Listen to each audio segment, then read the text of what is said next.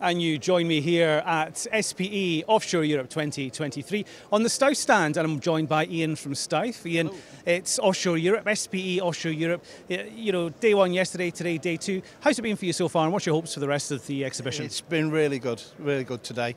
A lot of visitors, a lot of new customers, a lot of existing customers coming to see what we're up to, new developments, etc. So working really well for us. Now, STAUFF, we're here on the STAUFF stand. Talk to me about STAUFF. Who are STAUFF? What do you do? We are a company who manufacture components, hydraulic components, fluid power basically. So the transmission of fluid power from one area to another, that's basically STAUFF. Any particular products you're particularly proud of that you really want to show off? Anyone watching this should come along and speak to you about? Well, we like showing off all our products, but in the main for the offshore industry, it's the anti-corrosion stainless steel type products that we want to show off and make people aware of, basically. If that's your thing, make sure you come across to the STAUFF stand. Now, you know, Offshore Europe is this thing where, you know, you try to attract people to your stand in imaginative ways, and I think that you really have won the eyes of the exhibition so far. Yes. Just behind us here is a car. Yeah, it is a car. We've done various different ways for letting people come and see us. We've got a drift car, and this is Steve Biagione's drift car. He's in the European Championship, and we've got Ian with us, who's Steve's chief mechanic.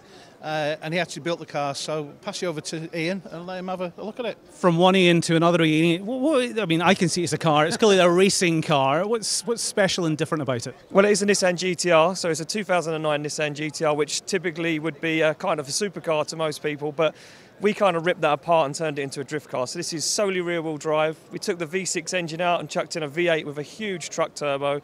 It turns heads, turns tyres, and makes a lot of smiles. So this started as a road car. It would have had an MOT at some point, yeah, but now not likely to pass. No, yeah, it started off as a normal road car. We built the car in 3 months for a video project for Monster Energy, so we had a very tight deadline.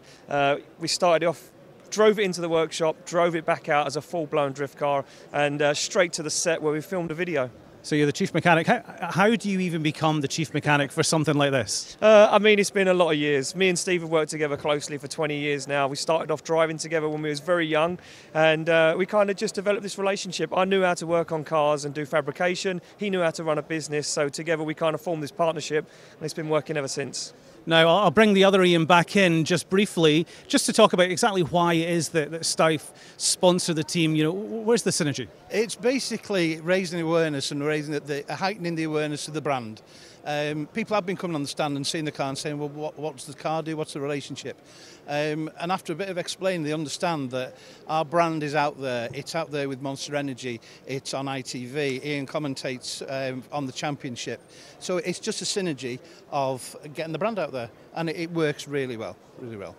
From the STAUFF stand and a drift car, back to you. It's SPE Offshore Europe 2023.